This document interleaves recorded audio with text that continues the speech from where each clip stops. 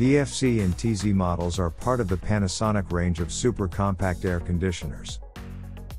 Next, we will analyze the differences between them, and what you should know so that you can make an informed choice.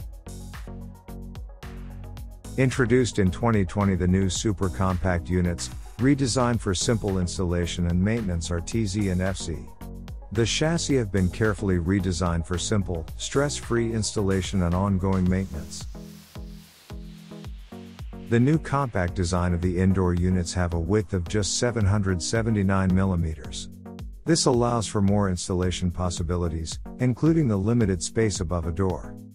Meticulously designed for both installer and user benefit, installation time of the new FZ and TZ has been dramatically decreased.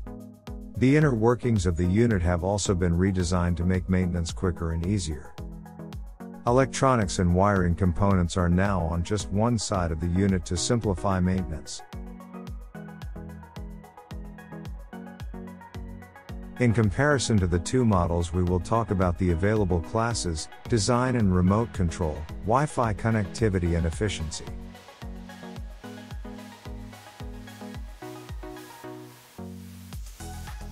Regarding the classes, we notice that the FZ model has only 4 classes available, compared to the TZ model, which has all the standard classes available, from 2 kW to 7.1 kW.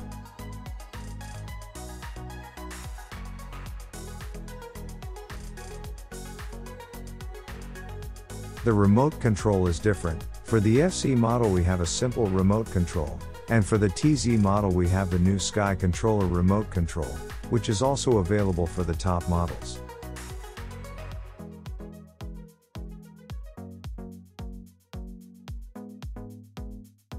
The design is different, but not so different. The super compact sales argument is maintained for both models, both having 779 mm width at the indoor unit.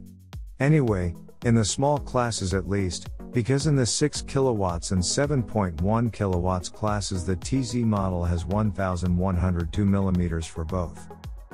But it should be noted that the FZ model has 779 mm at 5 kW and 6 kW, which is rare, most other models at this power being over 1 meter wide.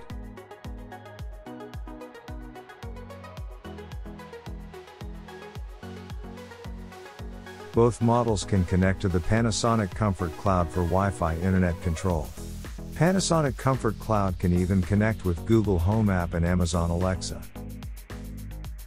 Both models have the possibility to be controlled via Wi-Fi. The connection module is embedded for TZ, and for FZ it is optional. The optional CZ TAC1 module for FZ is a bit awkward, considering that it has to be installed outside the device, which spoils the look a bit.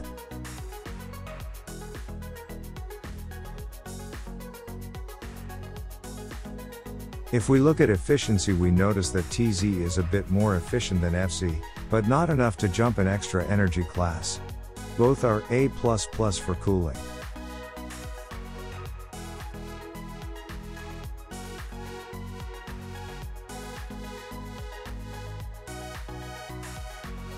In conclusion, we can say that both models are a good choice.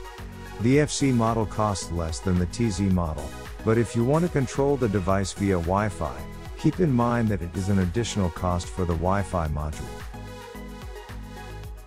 We hope you enjoyed our short comparison, and if you do, please hit the like button, and if are not subscribed, please consider subscribing so we can continue to make videos like this.